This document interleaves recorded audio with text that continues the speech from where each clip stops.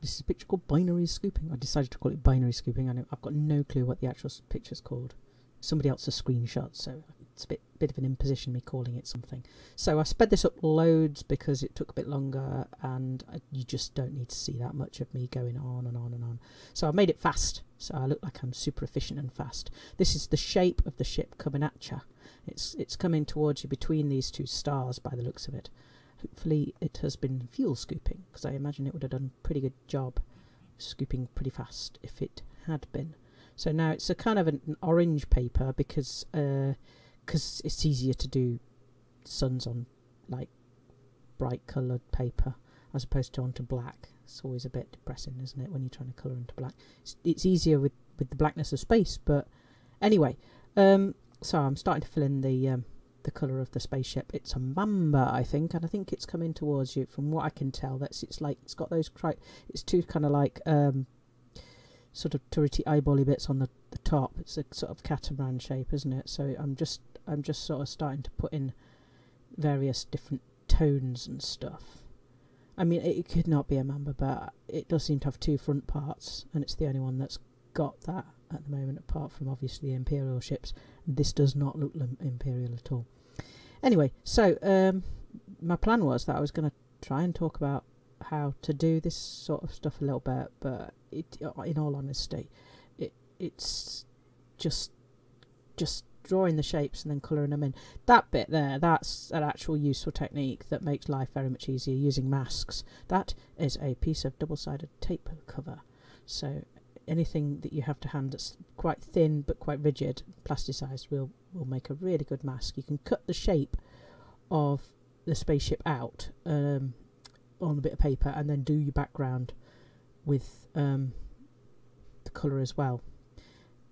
It's super quick as chalk, to be honest, although I do seem to have made a bit of a meal of this.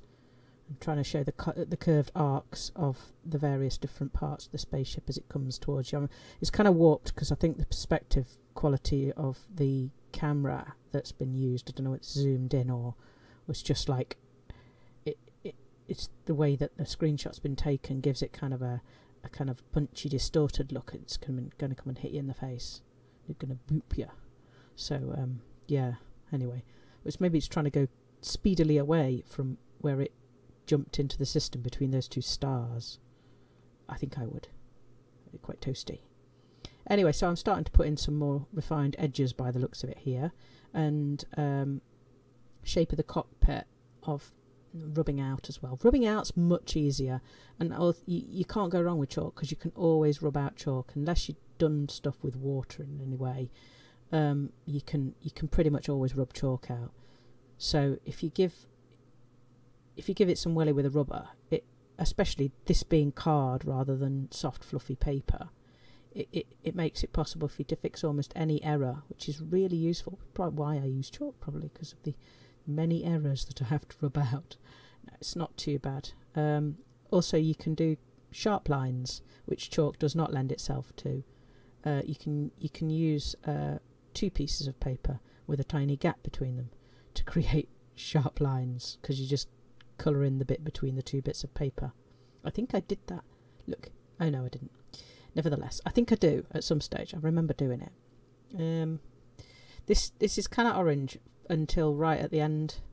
This picture, because you don't want to have your hand in black chalk all the time if you can help it. It's like you get mucky enough as it is, and it's just nice not to be covered in black chalk if you can help it. It's not the nicest feeling on your skin either. It's just like it's sort of scritchy, itchy, like chewing tinfoil. Yeah, so more colouring in, more rubbing out. It's good to rub out as well because it defines edges, and if you rub out as you're going along and you have a little look as you're going along, it kind of like it allows you to clarify and see what you've got to do next, and what I flit around like a butterfly, I do, I'm afraid, but if you sort of like tidy up as you're going along, you kind of, oh, that's that bit where I did the thing, and it makes you a tiny sharp line, and then I think I go over it with a felt pen later or something. I don't know, but I vaguely remember that not being there at the end. Anyway, but yeah, if you tidy up as you go along, it helps you see where you're going and they don't get into a right mess about it all. it's easier to sort of work it out. That looks like the rear. I mean, I'm assuming that's the engines at the back, that you can't see the engines because it's coming towards you. I've got this paper too low, and like a chunk of this picture I just had to cut it out because I didn't realise that I was filming, and the paper was, the bit I was drawing was, I think I haven't cut it all out. Look at the state of this. I'm so sorry. Anyway, I'm colouring in some stuff you can't see basically because I really am terrible at camera work, clearly. But I got annoyed enough at the camera work with it being basically gaffer taped to the mic stand, and also running out of battery, that I bought myself a new camera battery whilst I was doing this picture, and I bought myself a little tripod, a little clampy tripod. I'm so delighted. I've been wanting one for about 2 years.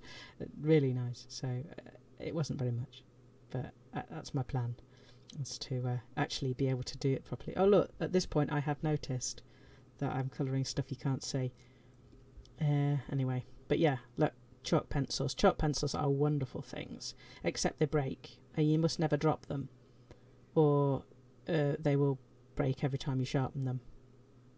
But you can also slightly wet them, and then they become super concentrated colour.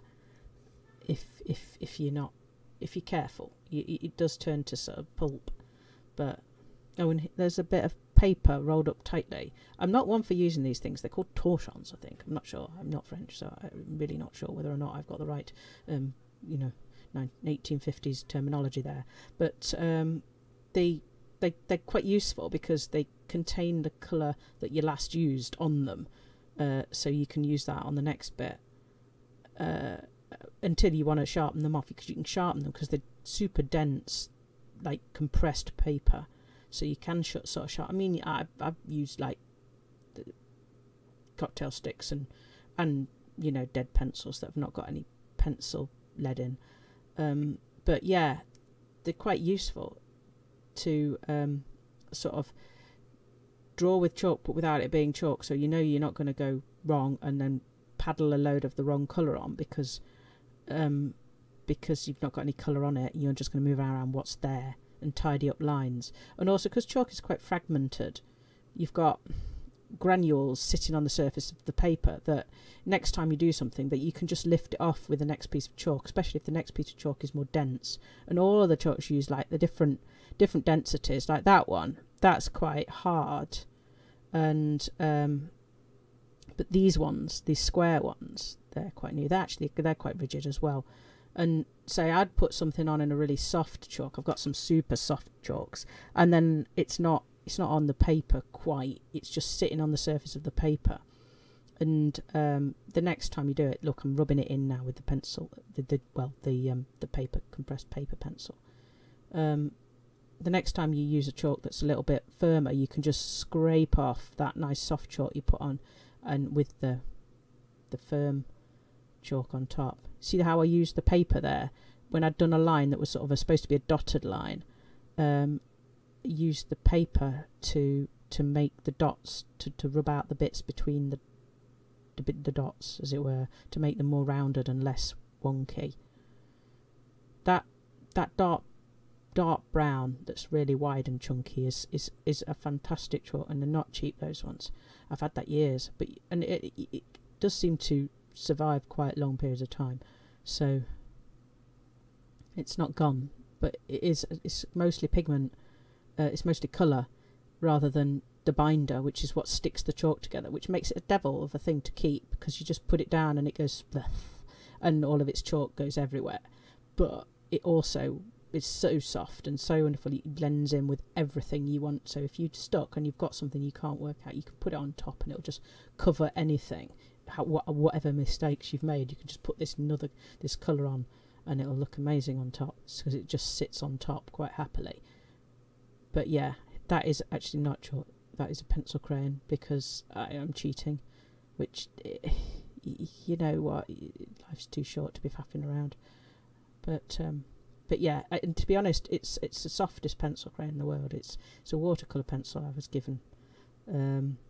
Actually, all the chalks I'm using practically, not the chalk pencils, I buy them myself, but quite a lot of this stuff I've been given by people, because people are lovely and seem to think that they own equipment that they don't need, but I bet they do. This feels like it's not quite black, but it is, and I always end up, when I get my pictures done and I get Photoshop, that's that amazing brown. I know it's tragic, but it is really good. I've got an orange like it as well, and a kind of turquoise green, and it's so rare that I get to use that turquoise green. It's just the most amazing peacock colour. Where is that? I can't remember where it is. Doesn't matter.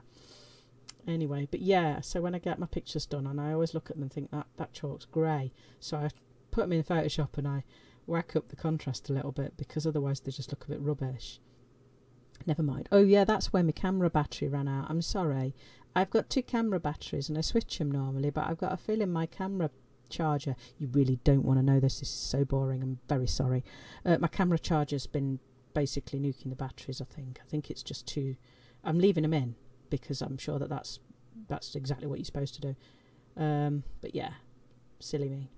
So I've killed one of them, so everything's running out and I'm not doing a particularly good job of anything at the moment. There we go. Right, found some yellows. That's an amazing colour, and I can't remember what kit it was from, and then now it's just like a disembodied bit of yellow, but it's just so sunny and wonderful. But I'm going to run out of it one day, and I'm not going to know where to get a replacement from.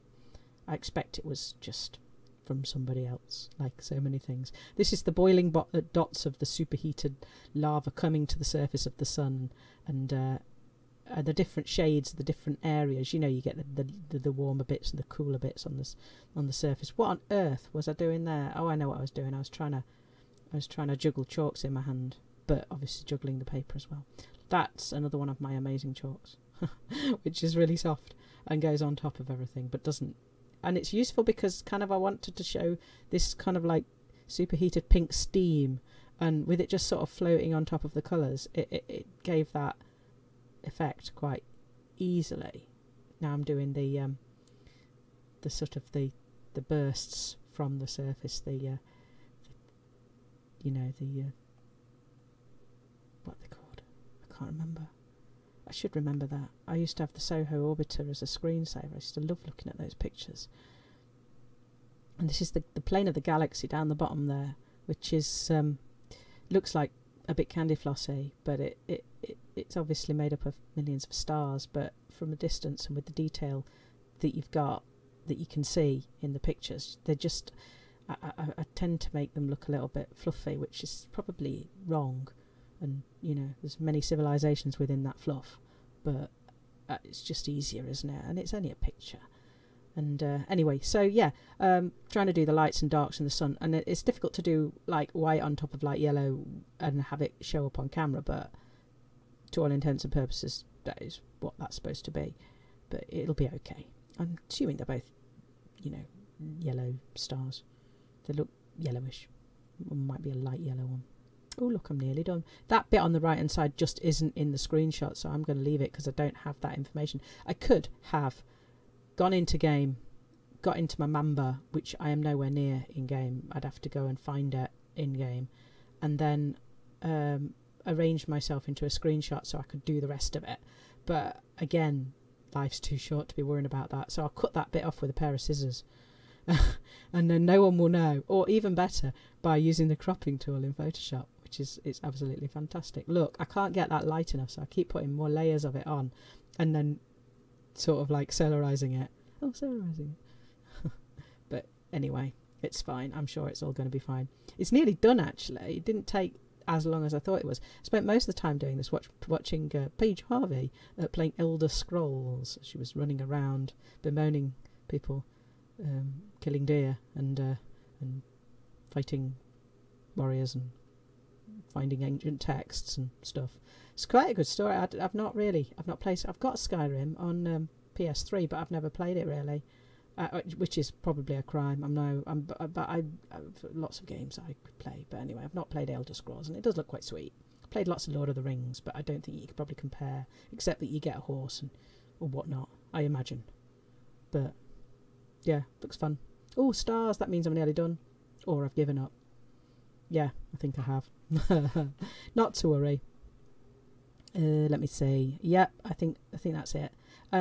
Using chalk pencil, but then also pencil crayon for the ones that are not quite as distant ones, tiny ones, because the pencil crayon makes a tinier mark. Oh look, there it is. It's done.